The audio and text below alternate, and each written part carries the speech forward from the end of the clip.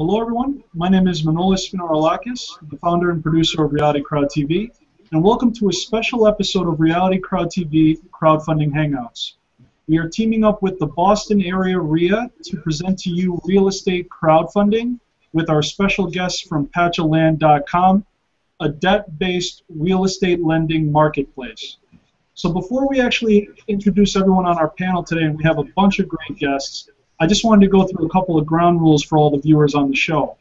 We have a Q&A application that if you follow the circle of Reality Crowd TV on Google+, you'll be able to submit any questions that you might want at any time for any of our guests or for anyone on the show.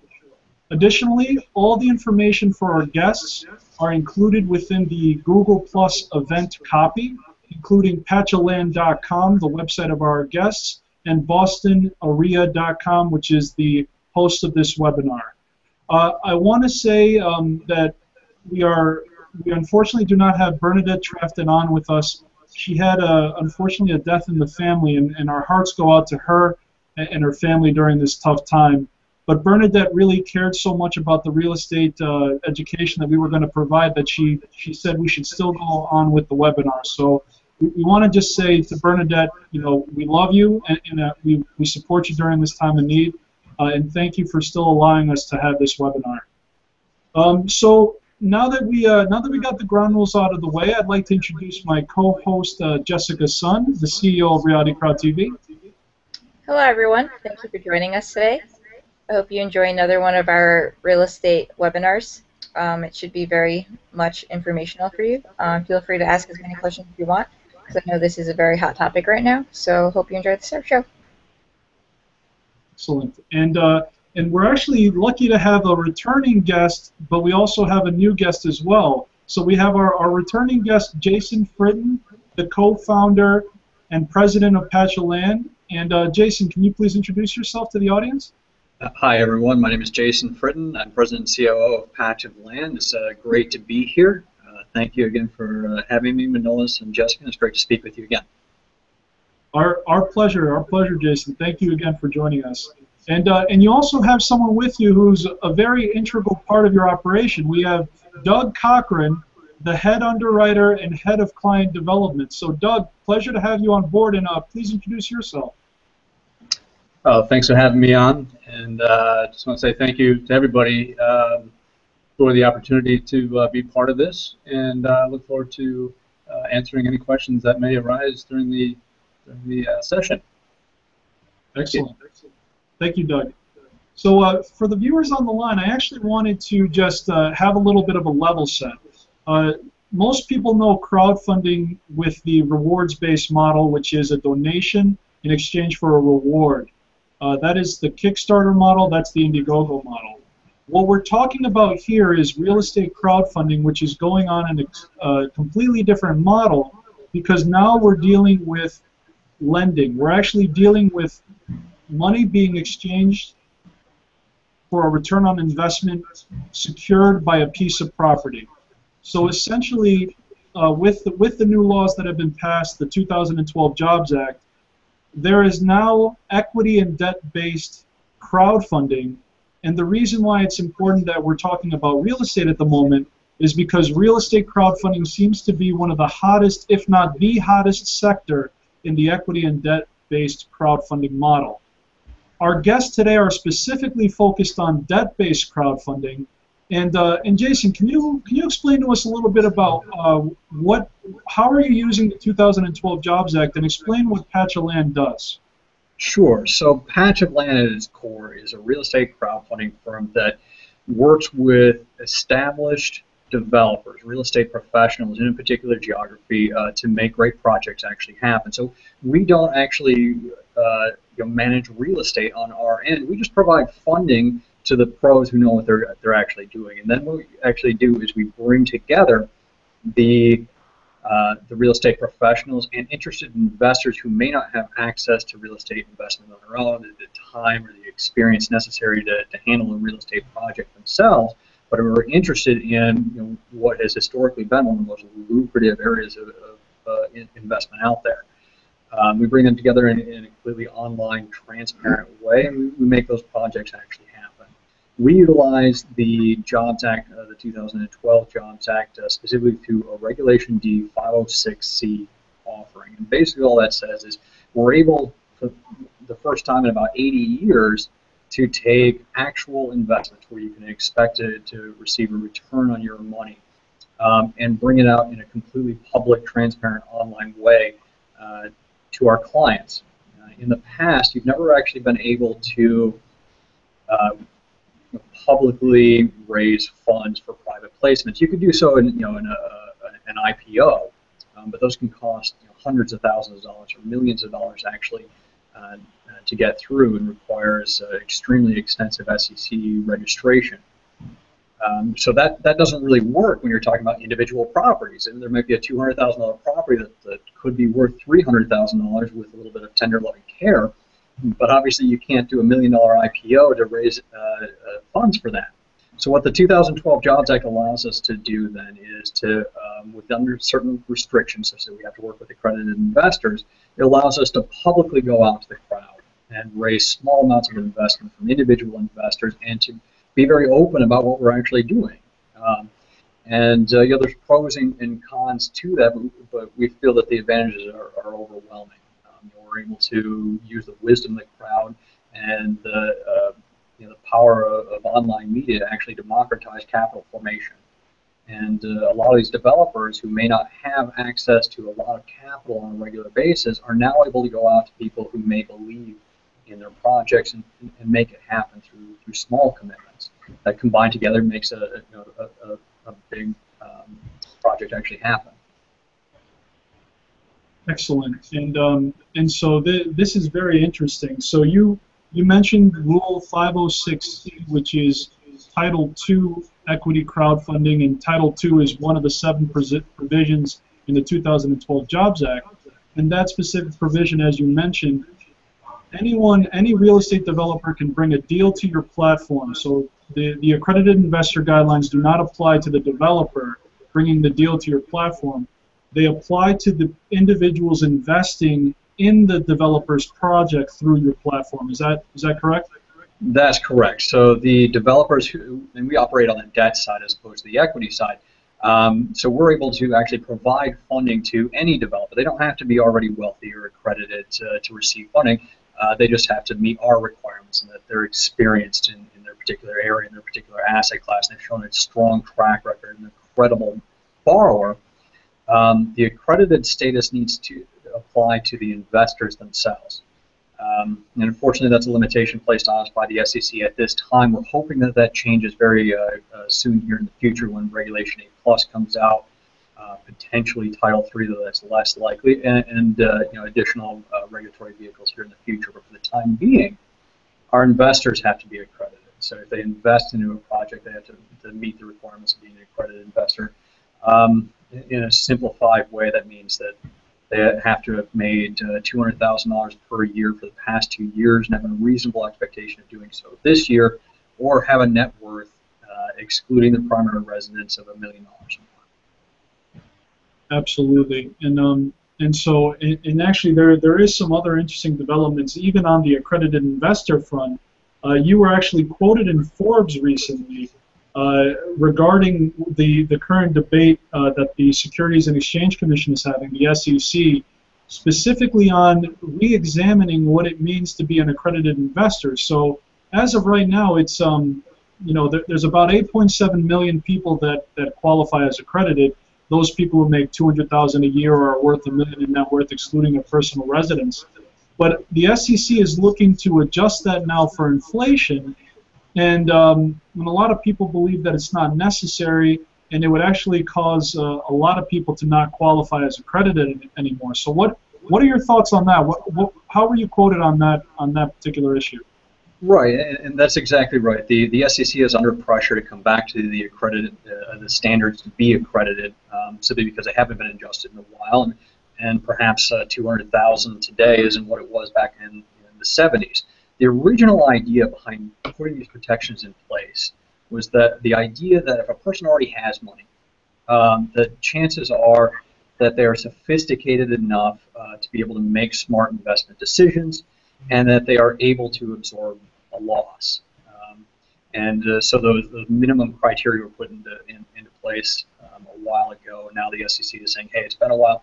Let's take another look at these and see if we need to increase them, perhaps to $400,000 per year as far as the income is concerned, perhaps to $5 million on the net worth requirement. I personally don't agree with that for several different reasons, and this is how I was quoted actually in Forbes, is that there are a lot of folks out there that are very sophisticated and very knowledgeable about investments. Perhaps they're traders, perhaps they've just been very active in the investment community, and perhaps they're not already wealthy. In our current environment, our current culture right now, we're very connected. We have enormous sources of information where we didn't have in the 70s and the 60s.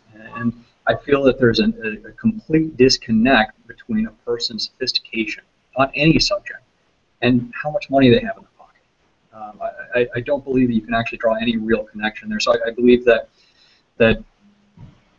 limiting what a person can do with his or her own money by how much money they already have is ridiculous. There are a lot of great opportunities out there, and a lot of great projects that people may already believe in, that they want to take part of, even up to a certain amount, and they simply cannot because the government is saying, hey, we're making the decision for you, that you are not smart enough or experienced enough or wise enough or sophisticated enough to be able to make that decision for yourself, outside of, say, an IPO or a publicly traded option, or having somebody else do it for you.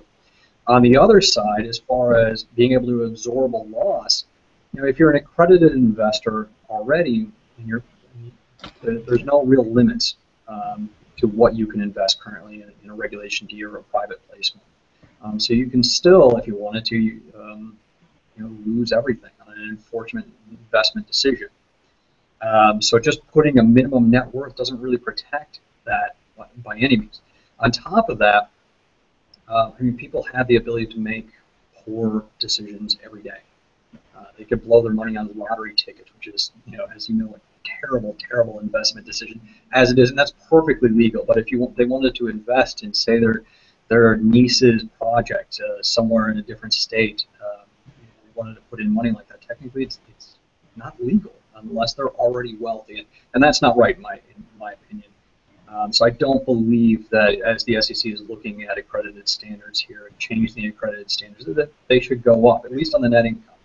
I think, if anything, if they're going to tighten the protections at all, they should maybe put a max ceiling on what any individual can invest into any single project to absorb the potential of loss.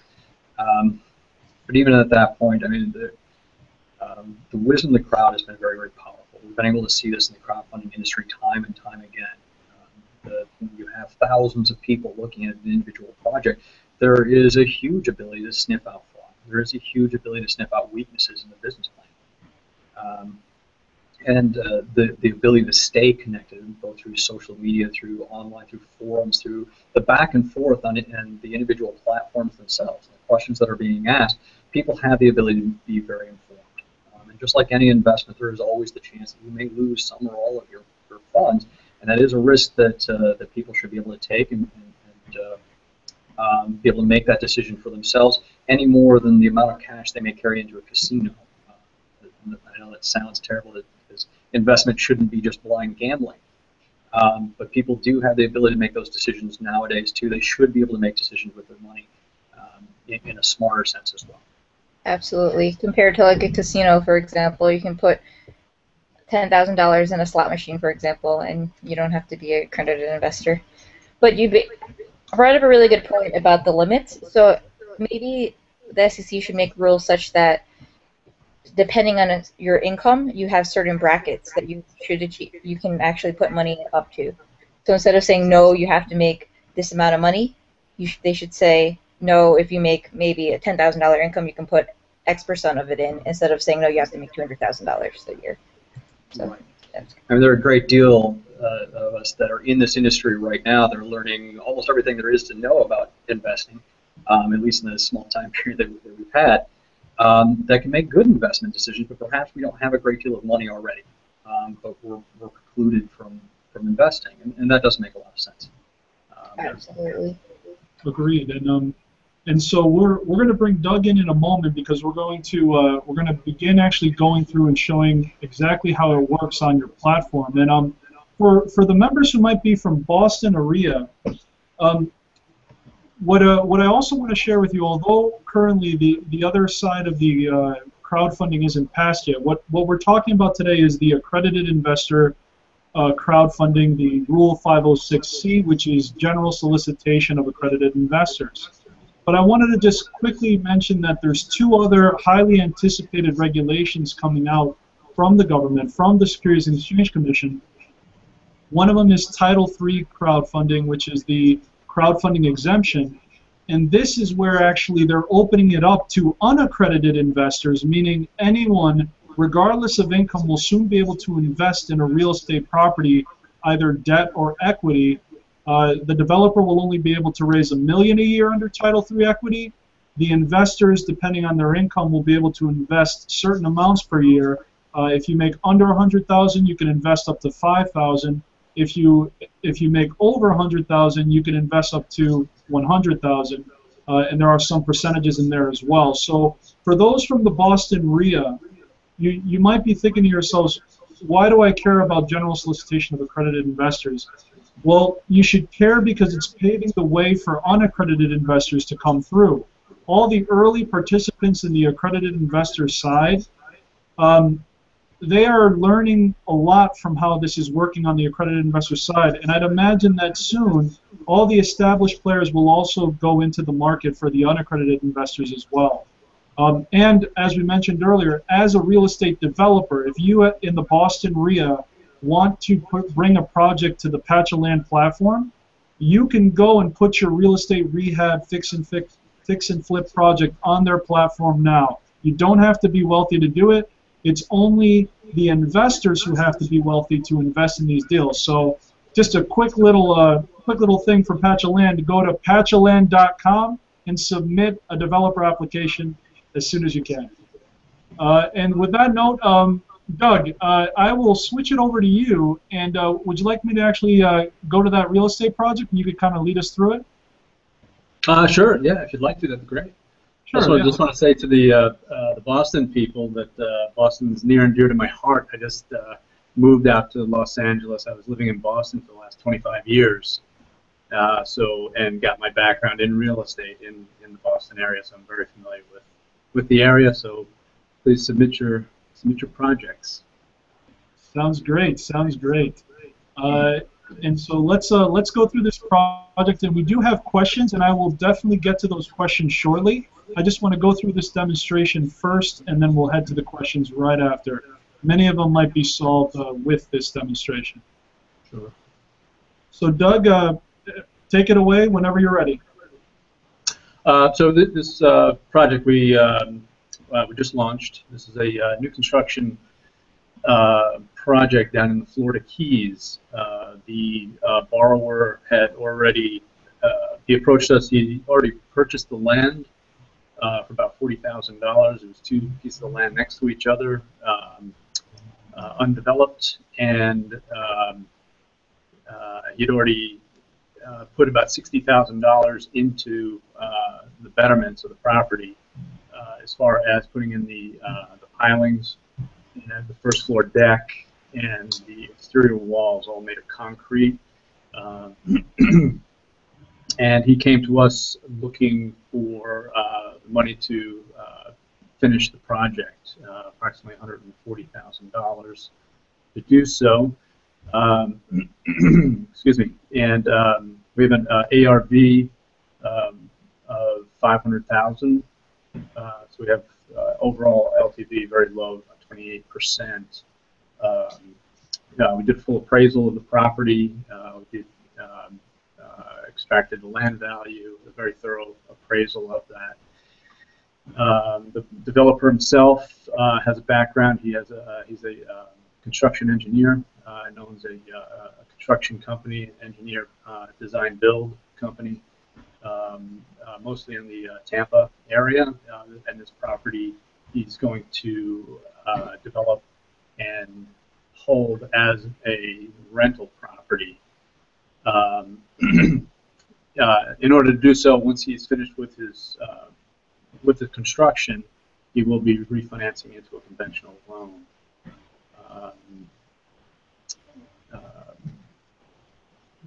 So that's interesting. So this was actually he owned the land, and you were did he own the land already, or are you funding the acquisition of the land plus the rehab costs? No, he already purchased the land for cash, $40,000, and then also put in about $60,000 to its current state. Oh, excellent. So on the breakdown, excuse me, breakdown shows that the land purchase was $40,000. Construction cost to date was about $60,000. It's about 16% complete as is, but he has a remaining about $140,000 in construction for the property. It's a large property. It's about 3,600 square feet, 4 bedrooms, 2.5 bathrooms. It's up on pilings. It's about 17 feet above sea level, and it's, like I said, it'll be a vacation rental property for the developer once he's done. Great. And so this is a 12-month loan, and he's going to refinance after the 12 months?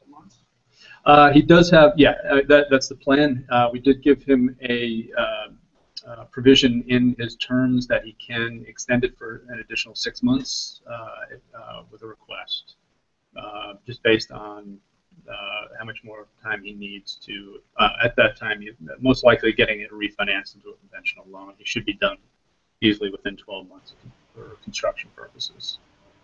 Great. And you know, one thing I really like here, I'm looking on the side, I see the documents. You have the appraisal, you have all these things, and as a former auditor, you know, all this stuff was kept behind closed doors. You guys are putting it out in the open and being very transparent and open so that anyone who wants to potentially invest in this will be able to make the best informed decision. So not only are you transparent, but you guys are doing a good deal of education on top of it.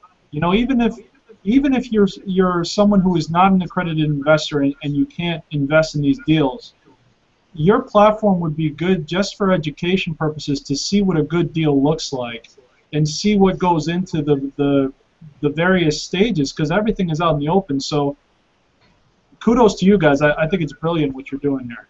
Thank you. Thank you. That is a big part of our motto is transparency, both for our investors and for our borrowers. And as I work a lot with the borrowers during the process, and I'm always telling them about transparency on both sides. And it's a learning curve for our borrowers because they're not used to having their projects put out onto the web and open for view, and that's part of the education that I bring with the underwriting and developing a relationship with the developers, which is something that we strongly advocate for, is to build strong relationships, because what we want to do is have our developers come back with a second, a third, a fourth project, and in doing so, the more transparent they are with their information, their background. Our investors get to know them on the site, and again, that helps build relationships. We've had a couple of developers who've had multiple projects on the site, and our investors are getting to know them and wanting to invest in their projects again and again. So yeah, we put everything possible on the sites. We have in this particular deal down in the Florida Keys, we do have all the building plans and specs, the breakdown of costs, a link to the developer's business website for his construction firm, the appraisal. Obviously, we always have a independent third-party appraisal on all our properties. Again, for transparency and to show that, in fact, it is a fair appraisal. In regards to the appraisals, we also like to get an as-is value and a subject-to value. As-is value meaning what the property is currently worth in its current state, and the subject-to value based on the plans and specs or the building construction budget and what the property will be worth after construction. Again, shows transparency, shows safety of the investment for our investors, and just gives a better overall picture of the project itself. And we put the entire appraisal on the site as well for everybody to view. And if they have questions, they certainly come to me for questions on anything that happens with the projects. We're always open to and willing to talk to our investors or borrowers on those things. Absolutely. This is a typical appraisal, uniform standard appraisal practice. Excuse me. We do focus highly on the the sales comparison approach, as that does lend the most weight when evaluating a property. And again, with the as-is value and the subject-to value. This particular property didn't have an as-is value. Well, it did have an as-is value, but it was extracted. The appraiser extracted that from the current land value and the 16% of the improvements. She did an excellent job and really thoroughly broke it down. Great, and so this is excellent. It is literally wide open.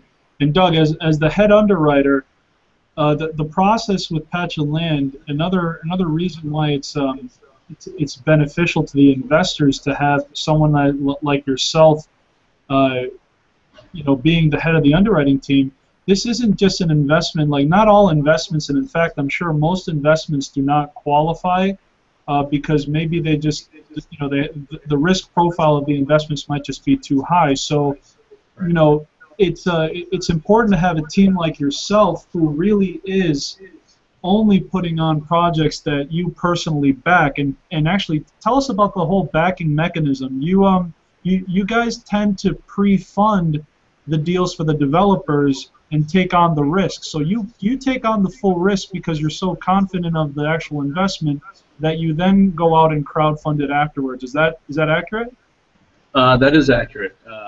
Once we feel that we can approve a project and get it to close, we want the developer to get to work right away.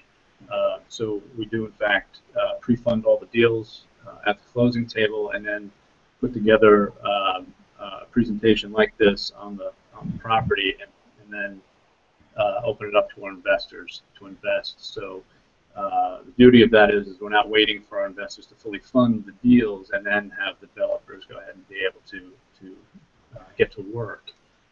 It's a great advantage for our developer partners. Our investors like it too because they have the ability to start earning interest as soon as they invest, as opposed to committing a certain amount of funds and then waiting for a project to perhaps fund or not fund, or perhaps stall out over a period of days or weeks or even months. If an investor invests in one of our projects they know is going to move forward, they're able to get interest by the date that's listed on the project itself, and they like that as well. So in general, we have our money where our mouth is. Our developers love it. It's definitely a competitive advantage for us. Our investors like it. There's less uncertainty. It's been very powerful for us. Absolutely. And just to kind of do a quick overview, just to kind of show people how easy it is to as a developer. You go to the Borrowers tab, you click Get Started Now, and suddenly you just got to fill in this application. Wow, you guys actually made it even more simple, huh? Wow. We staged it out. That page is to open an account, and then it'll bring you to I got you. your submittal page. Okay, I was gonna say, what happened there? That just got really easy. Give us your name. Give us your Realized name and it. give us your name and email, and we'll give you a loan, right? I know. I was gonna say, man, this is awesome.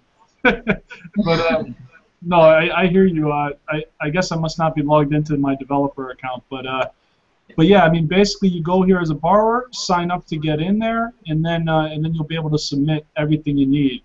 Let me ask you guys this. You know, we were talking beforehand, and you guys have been telling me, just give the audience an indication of how big is real estate crowdfunding. I mean, tell us like what your last month has been like, how much deal flow have you had, and tell us what your current month looks like. It'll give our audience an indication of how quickly real estate crowdfunding is catching on. Sure. So I mean, as you know, we're still a startup. We're a very young company here. This entire industry is very young, so we're tiny compared to the giants out there, the massive banks. But we're gaining traction really quickly. We started out a few months back doing a project here and a project there, maybe one a month. And now we're up to a good 6 to 12 projects a month already, and we're actually moving towards 20, 30 projects a month very, very quickly. In fact, last month in June, we funded over $1.6 million worth of loans, which was more than double any other month previous to that. This month, we're on pace to do over $2 million in loans, and we're getting more than $10 to $15 million a week in funding applications. And next month, we hope to be close to the $3 million range per month. So we expect to be doing here, actually within the next 6 months, a good $5 to $6 million a month in loans. And because we're a non-traditional lending company, we're able to reach those developers that have traditionally had a hard time getting access to capital. As most of you Boston developers out there know, it can be a royal pain to try and get funding from a bank, especially in the time frame you need it on some of these properties that are coming up. And a lot of these developers have earnest money down on properties that they'll lose if they don't move quickly. And so sometimes they're taking a risk. And with us, we can move. We can close a loan in as little as 7 days, even faster in some cases. And because we focus on the experience of the developer and the quality of the project itself, how good that plan is, how good that property is, how good that property is going to become, and we're able to operate in ways that the traditional lenders, such as banks, just aren't able to operate. So we're able to reach a great deal more people, and we're able to bring those quality products out to the crowd and let them be a part of that, which just hasn't existed before. Great. That is amazing. So the traction is there. Let's just go to a couple of the questions here, and this one's an easy one. Can you repeat the website? The website to Patch of Land is patchofland.com. www.patchofland.com. Another question from Bruce Mayberry. Sorry I'm a bit late to the meeting, but has the SEC actually given the Title III rulings yet? The go-ahead? Would you like to answer that, Jason? Is Title III equity crowdfunding currently operational? It actually is not yet. So Title III is not in place yet. We have been expecting it for quite some time. Depending on how much you believe them, industry insiders are expecting it later this year. And we're hoping to see some movement forward on that. Just to be honest with you, Title III is going to be a little bit difficult for some platforms to work with, simply because there's so many protections put in place for unaccredited that it almost makes it too onerous, too difficult for some platforms to make a project happen. But that being said, Regulation A+ is coming out too, also expected later this year, hopefully. And Regulation A+ will, in our opinion, be much more easy to work with, and will still let us work with unaccredited investors too, so we can truly open up these projects to everybody, not just the previous one. Excellent. And just I always like to repeat it, because sometimes I feel we've been in this we've been in it for a while. Your company has, and other companies, and again, I always like to summarize. Title II is what Patch of Land is doing currently. So Title II is Rule 506C. That is general solicitation of accredited investors, those making more than $200,000 a year or $1 million in net worth. Title III, which was the gentleman who asked the question, is general solicitation of unaccredited investors, meaning anyone, regardless of income, will be able to invest in any business, not just real estate. It's any business.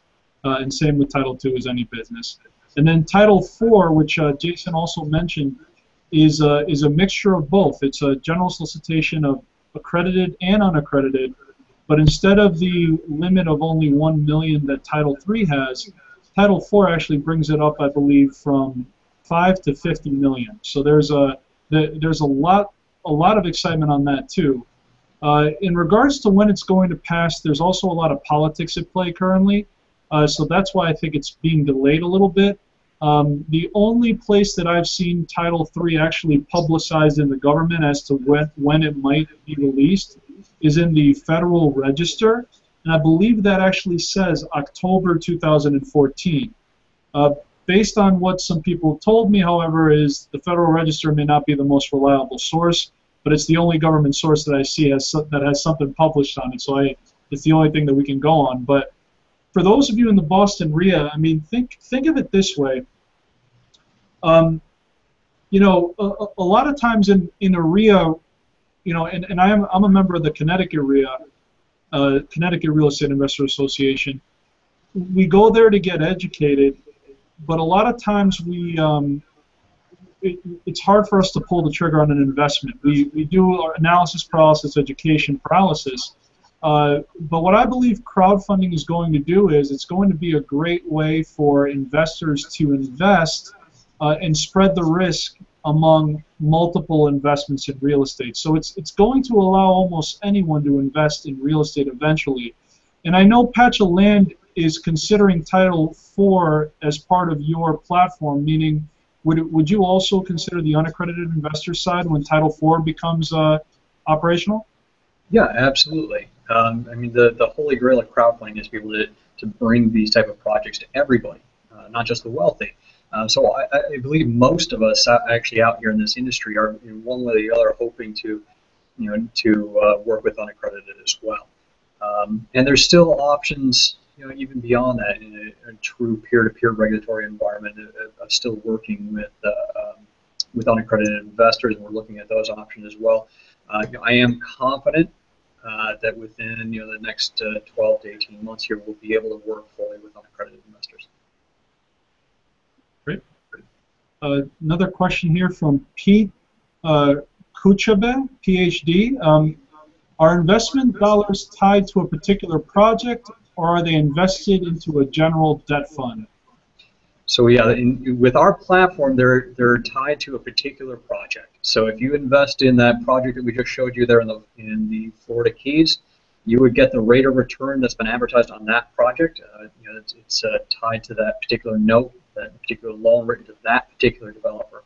So we don't currently use a fund mechanic yet at this point. That's a collection of these different projects. But we are looking at that in the future. Those will be explicitly defined. But right now, you can choose the projects that you like, ignore the projects that you don't like, and you'll see your returns based upon the performance of the ones that you do invest in any individual project. Great. Jess, I have one more question to. Actually, I have one more comment here, and then I'll turn over to you if you have a question too. Actually, this is more of a comment. Yeah, Frank Spalding from CrowdFundMe. He just says Title III and Title IV. Woohoo! he's excited. Everybody in the industry is watching that closely and hoping we have the same reaction too. Absolutely. So that's good. He's Frank's a good guy from CrowdFundMe. He actually did a recent article on Patch of Land as well. And it was a great article on you guys. So Jess, anything like that? Yeah, I have a question. So make pretend I was an accredited investor, which I'm not, and I wish I was, so I could use your platform, but one day soon. So there's so many different platforms out there. Can you name maybe for some advantages of using your platform compared to all the other ones? Yeah, sure, absolutely. So we focus specifically on debt. So we are a short-term, high-yield platform. A lot of the other platforms try to be kind of masters of everything. They do equity crowdfunding. They do debt crowdfunding. They focus a lot on commercial properties. They focus a lot on longer-term projects as well. Our particular niche is in the high-yield, short-term projects. So we're dealing a lot with those individual developers that have, some single-family residential, some small multifamily, some small commercial as well, that they intend to move forward with very, very quickly. So our investors are able to see a return very, very quickly. And because it's debt-based, it in my opinion, is less speculative than some of the equity transactions. We sign a loan with a particular developer at a particular rate, and we provide that rate to our investors, so that they've got the confidence of knowing that unless something terrible happens with the property, and we do have backup plans in case that happens, but unless something terrible does happen, they're going to get that specific stated rate of return.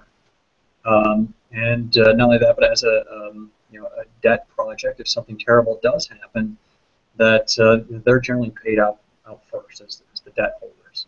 So when we move into a liquidation scenario, that it is secured by the property itself. Now again, nobody wants that to actually happen. We haven't had any defaults or anyone even come close to a default at this point. We use professional, high-quality borrowers that are real estate professionals. But in the case that it did, it is backed up by the actual property itself. That's not to say that there aren't other great portals out there. Realty Mogul, Fundrise, those are huge, great portals, and they do a really good job. But they have a particularly different focus than we do. And we're very good at what we do. We're very focused on what we do, and it allows our investors to be very comfortable with what we're actually offering. We specifically put our money into the deal ahead of time. So we're not putting junk on the platform. You don't have to worry about us putting stuff up just to put something on the platform, because we've actually funded it. We put hundreds of thousands of dollars into that deal because we've looked into it and we've determined that it's a good deal in our opinion, in our judgment. So we funded it ahead of time, and we put our money where our mouth is. We're taking on that risk and essentially co-investing along with you. Awesome. As for short term, is that typically like about a year, you think they would get paid most of our projects are written at a year, though honestly at this point the average is 4 to 6 months. 4 to 6. Oh, wow. So developers really like that because they're able to move on to a new project and get funding from us. Almost all of our developers come back to us for additional funding.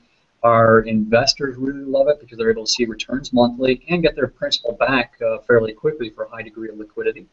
Yes. And to see that it's working, actually. And if they want to, they can withdraw it at that point, or they can put it into a new project and just roll it over. And actually, the vast, vast majority of our investors simply roll it over into a new project, and that's been working out very, very well.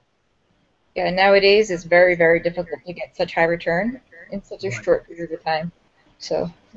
Yeah, not only that, but a high rate of return that's actually backed by something real. It's not some sort of speculative business plan that may or may not work out. It's backed by an asset that you can go knock on the door. You can see it. It's a real thing. And that's one of the most appealing things or parts of this investment strategy, this asset class, is that it's all underpinned by something that's solid and real and you can touch. Awesome. Excellent. And we have another great question here too, and it says, this is from Dickens Pierre Lewis. What level of experience should an investor have to access your platform? And by investor, I believe he means a developer or an operator. So what kind of a track record should a operator have in order to be approved? And is Doug still with you? I'm not sure if he's still with you.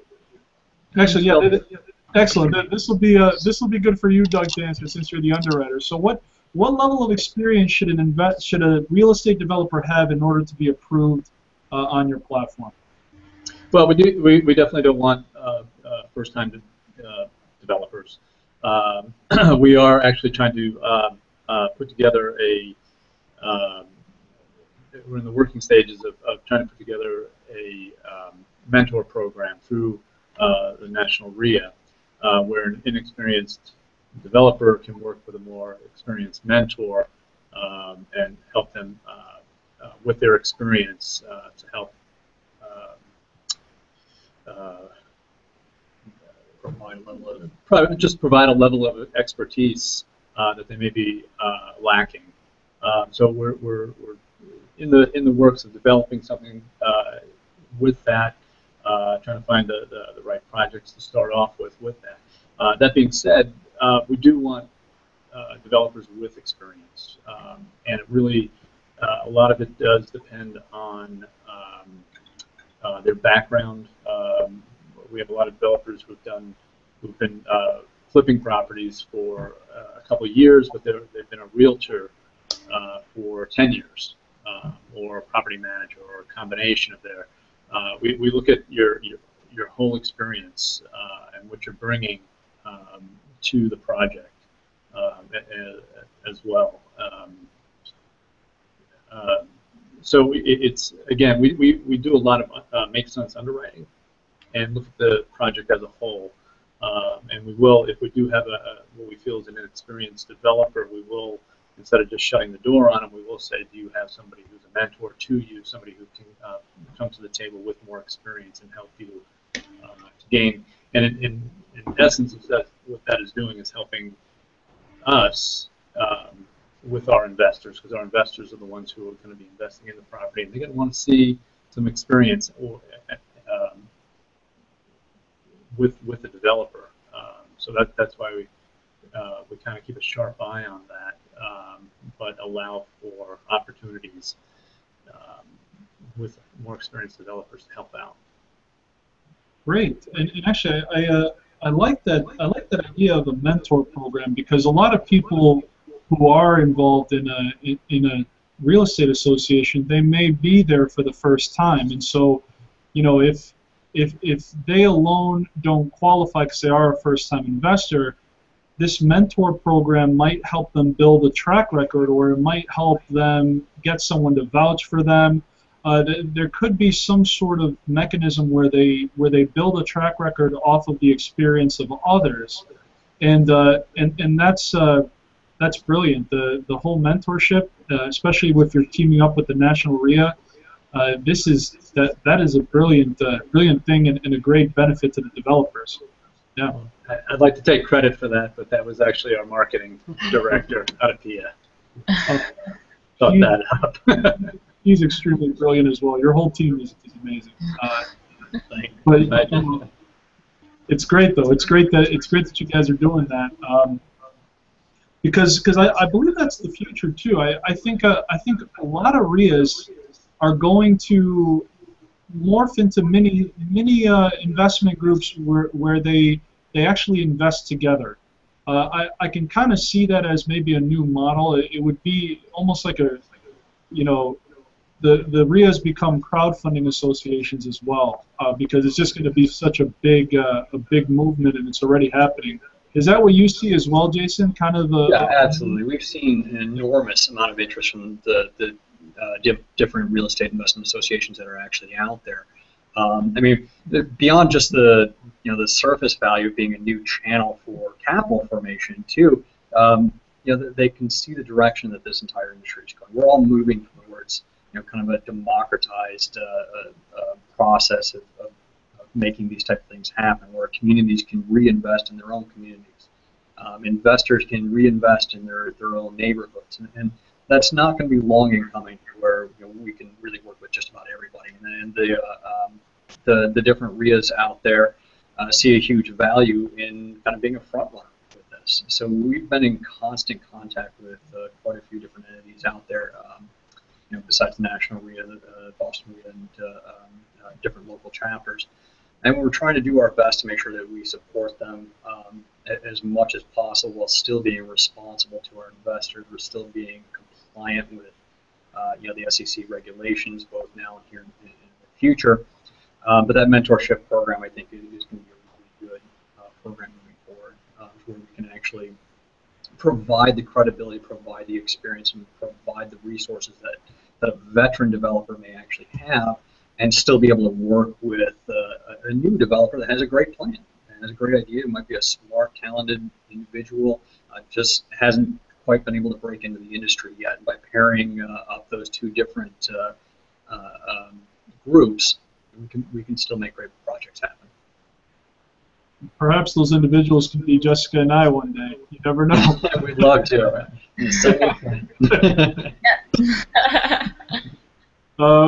So that's interesting, and I'm just trying to. I had a great question and I lost it. That always happens to me sometimes. Jess, do you have another question for now while I try to think of it? I mean, I don't have anything in particular. I guess if you guys want to talk about what you think about crowdfunding in the future, like how do you see it evolving from today? I mean, I look at it as how the stock market itself evolved from kind of backroom deals and ticker tape to being E-Trade and the different online exchanges. It's or how Barnes and Nobles and Borders transition to Amazon in a more cynical sense, I suppose. In the end, we're bringing a level of transparency, bringing a level of accessibility, bringing a level of openness to investment, especially in real estate. And that just resonates with people. Everybody out there is on some level, no matter how small, they want to own a piece of this planet. They want to own their own patch of land. And we're in real estate by bringing these investments to the whole crowd. It allows that to happen without having to be a millionaire or a billionaire previously, or having huge amounts of experience, or having huge amounts of connections. We can actually still make that happen. You can own part of the Trump Tower somewhere. You can help a real estate developer turn a neighborhood around, or turn a derelict church into a woman's shelter. There's an enormous range of different opportunity that exists out there, and that just hasn't been possible in the past. And honestly, in my personal opinion, we're actually past time for this. This should have been happening 5 years ago or more, but we're at the point now where the political will and the technology and just the regulatory environment has all kind of come together to make this happen. And so it's going to happen very, very fast. I think a lot faster than what most people would really expect. This isn't going to be a slow, plodding, incremental change. It's going to be a sea change that happens relatively overnight. And we're already seeing that here. This is just completely taking off. And from we're in discussions with some of the really big power players that are out there. They're seeing this happen, and they're wanting to get in on it themselves. So once you actually start getting a combination of the capital and the money that's actually out there, combined with the political will, combined with the regulatory compliance that exists now that makes this possible, and then combined with the huge amount of interest that's out there from everyday people, from millions of people that are out there that want to take control of their own finances, or want to actually help their own neighborhoods, or want to help their own communities, or make an actual change through their own dollars. All of those things are coming together right now, and it's causing just a massive change in the entire investing, the entire real estate world. Absolutely. If any industry is going to pick up with crowdfunding, I think it's going to be real estate anyway. And you can see it right now happening. Yeah, exactly. I think real estate and the investments that have existed or that have happened through crowdfunding, real estate has been by far the largest beneficiary. I think almost as much as pretty much any other channel combined. Not quite, but it's getting there. And that's existed because it just lends itself so well to crowdfunding. And it's easier to make the case for real estate again because it's a real asset. It's actually out there. It's not just a plan. And because syndication in real estate has been happening for a very long time, just offline in dark, smoky back rooms, and now all we're doing is we're basically building a better mousetrap along with having a whole paradigm shift. I mean, we're making something that has proven to be lucrative for a very long time happen in a much, much better way, online, and quickly and transparently, and you can do it from your couch and your pajamas if you want to. Exactly. Instead of a few pair of eyes, there's hundreds of pair of eyes in that one deal. So we get right, exactly. much more validation. Yeah, and that added credibility. In fact, we see that a lot on our platform too, is where a deal might take off a little bit slowly, but then once some of our investors see that the rest of the crowd is starting to invest in it as well, there's that validation, there's credibility there. All of a sudden, the last part of that deal just fills up in a huge rush because everyone wants to get in. Mm-hmm. So the wisdom of the crowd, even if it's kind of an intangible, unconscious thing, is there. You know, we're seeing that on almost every deal.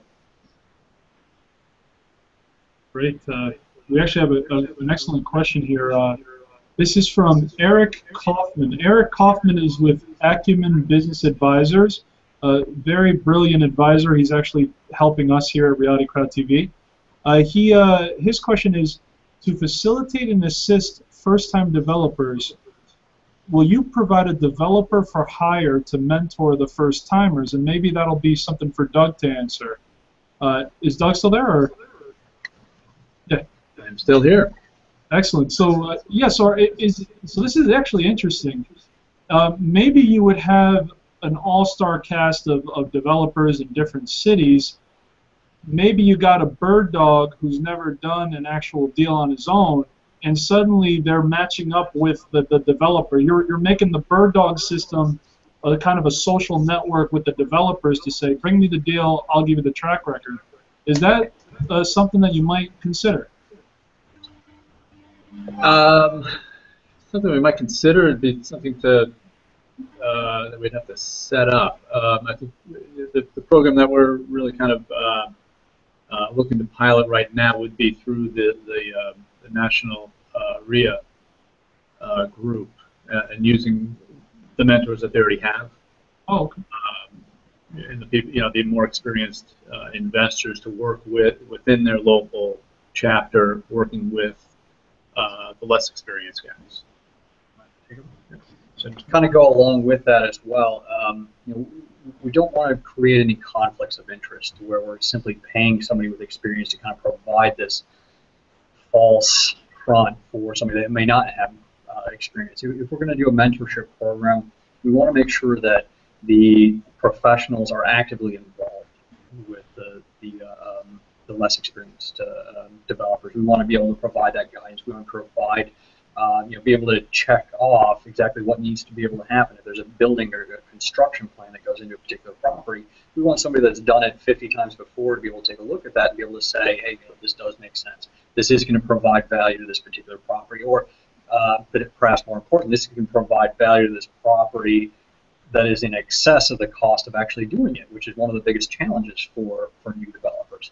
We are looking at several different ways to be able to get new developers involved and to get the deal flow to us that the new developers can bring, because a great many of these new developers have amazing properties, amazing opportunities. We just want to be able to provide them with a way to process that opportunity, to pull off that opportunity, with the help of some strong guidance and strong experience. And that's what we're working to put together right now. We're not at that point yet. We're seeing some huge opportunities and some huge help from the REIAs, and we think that that's something we can do fairly quickly. It's just not quite there yet. Absolutely. Great. So thank you for that question, Eric. So we have about 2 minutes left, and here's another comment from Frank Spalding. To go one step further on Eric's question for patch of land, will there be some form of system for realtors or developers who start bringing projects into you for other people, a way to help them speed the process for you and the person doing the project? Maybe this is more so, is there some sort of compensation, a referral program for people who bring deals to you? Is there anything that kind of happens there? Yeah, so we do work with brokers as well. We do have a program situated around that. So if you're a broker or you have an opportunity that perhaps you're not involved in, but you'd like to refer a developer or a professional, absolutely reach out and touch base with us. We would be very happy to work with you both now and in the future. And for developers that have worked with us quite a bit in the past, we are putting programs into place as well to speed the process. So we are looking at lines of credit for particular developers that have been able to prove themselves and be able to show that, you know, that they know what they were doing. We would still do underwriting, obviously, on the property itself, but there probably isn't quite as much underwriting that needs to be done on the developer themselves if they've worked with us 5 or 10 times in the past.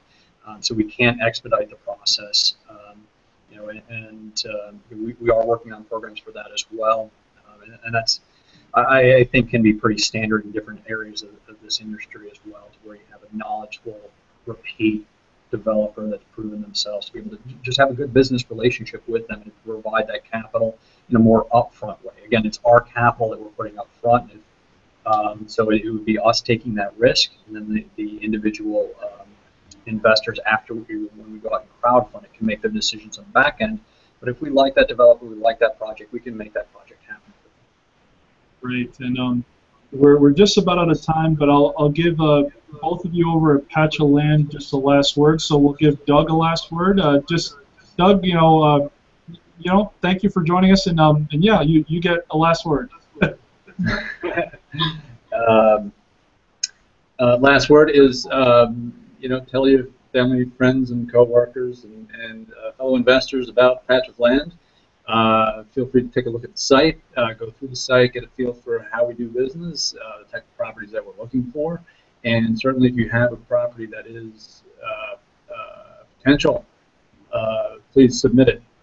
We look at everything that comes through. We respond to all of loans that are submitted.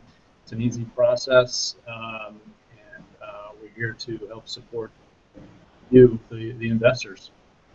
So bring some of the Boston properties over. I want to see some familiar landscapes. Awesome. Thank you. Great, and Jason? So kind of going along with what Doug said, thank you first off for all of your time today, and please by all means feel free to reach out and talk to us directly. If we haven't answered all your questions or something comes up, give us a call. You can speak with me at any time, day or night, during the week or the weekends. I'm always working. So give us a call here and ask to speak with me, or you can ask to speak with Doug. You can actually speak to some of our current developers if you'd like to, and get tips from them. They're great people, and they like working with new folks as well. There's a lot of relationships to be had there, and yeah, I absolutely encourage you to give us a try. You know, if we can't help you now, we'd love to help you in the future, and we'll do everything we can to make that happen. Excellent. Then Jessica, last word from you. I just want to thank you all for joining us. I know that I met a lot of members of Patch of Land, and they're really just great people, and that's really important to know when you decide to use a certain platform, because they're not just good at what they do, but they're really just great people in general. So take that in consideration, and thank you all the viewers for joining us again. Have a good night.